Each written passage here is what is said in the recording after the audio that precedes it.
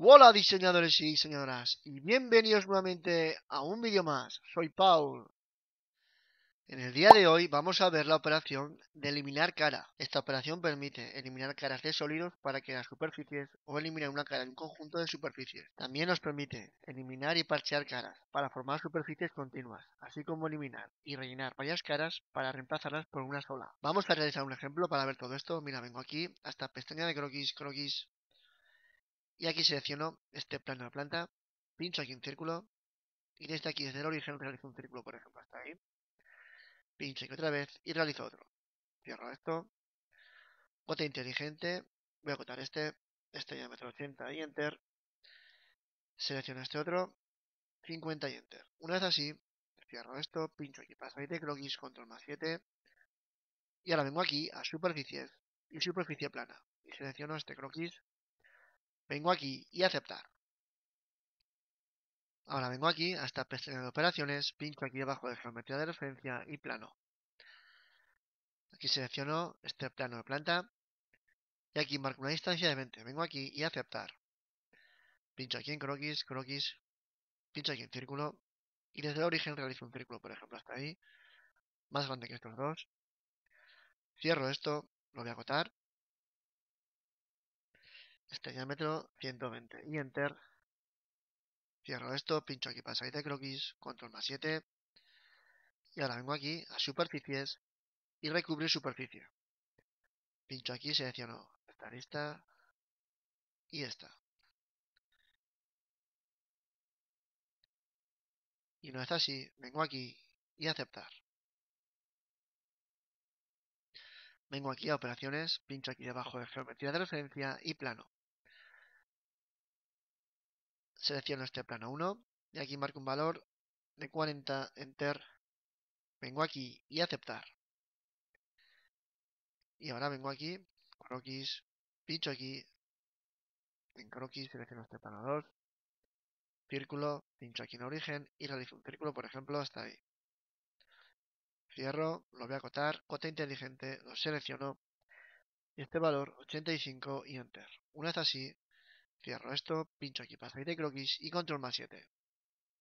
Y ahora vengo aquí a superficies y pincho aquí, recubrir superficie, pincho aquí, selecciono esta lista y aquí selecciono esta otra. Y una vez así, vengo aquí y aceptar. Ahora voy a cerrar lo que he dibujado, superficies, superficie, selecciono esta lista y esta otra. Y una vez así, vengo aquí y aceptar. Este plano 1, botón derecho y ocultar. Y este plano 2, botón derecho y ocultar. Ahora tengo dibujado la pieza. Ahora voy a aplicar esta operación, coser superficie, y selecciono esta superficie, esta y esta de aquí. Vengo aquí y aceptar. Y una vez así, voy a aplicar la operación de eliminar cara. Vamos a ver las distintas opciones que hay en esta operación de eliminar cara. Vengo aquí, eliminar cara, pincho y vamos a ver estas opciones. Primero selecciono esta, la de eliminar. Esto quiere decir que, por ejemplo, selecciono esta superficie, vengo aquí y aceptar. Y me ha eliminado esta superficie. Ahora vengo aquí a eliminar cara, botón derecho, editar operación y en opciones selecciono eliminar y emparchar. Vengo aquí y aceptar. Esta opción lo que me ha hecho es eliminar la cara recortándola y emparchándola. Y me la ha generado automáticamente. Se ha visto así. Vamos a realizar luego un ejemplo para que se vea más claro. Esta segunda opción de eliminar y emparchar. Ahora vengo aquí, eliminar cara, botón derecho, editar operación y aquí en opciones marco esta tercera, eliminar y rellenar. Y marco también esta casilla, relleno tangente. Vengo aquí y aceptar. Esta operación lo que ha hecho ha sido eliminar la cara y ha generado una única cara con una superficie continua.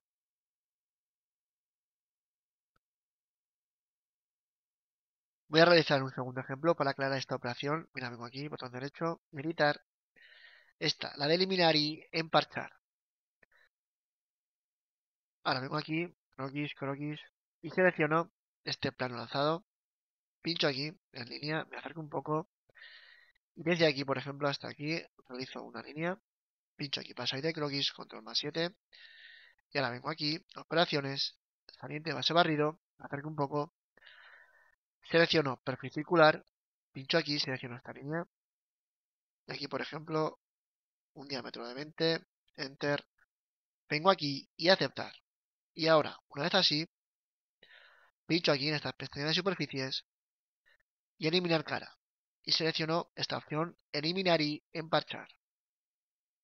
Pincho aquí, selecciono esta superficie, pincho aquí, bueno, esta cara y selecciono esta otra cara. Una vez así, vengo aquí y aceptar. Y ves, este trozo ya lo ha eliminado. Y ves, con esta segunda opción, de esta operación, eliminar cara, que es eliminar y emparchar, queda una superficie limpia. Y quería comentarte una cosa más.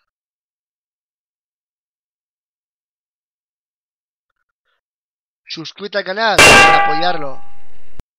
Como has podido ver este ejemplo, hemos visto esta operación, eliminar cara, y hemos visto estas tres opciones, eliminar, eliminar y emparchar, y eliminar y rellenar.